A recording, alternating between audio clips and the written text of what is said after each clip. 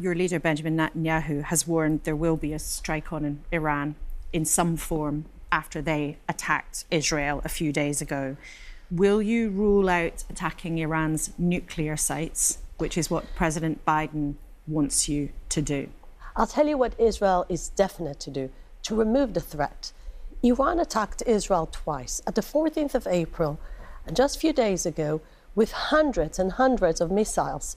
Those missiles were targeting civilians. Those missiles could kill thousands of people if Israel didn't have such a good protective systems and at the same time very disciplined civilians that were in shelters.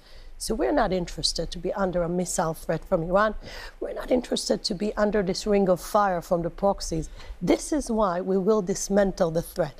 This is for the cabinet to decide how, but we will dismantle the threat because no country will tolerate that. But could that include a strike on Iran's nuclear facilities? Because that would, perhaps you would acknowledge this, many Western leaders think that would move the whole world into a new phase of danger. President Biden has asked Israel to rule out attacking Iran's nuclear sites. Will you? We will do everything that will remove a threat, first.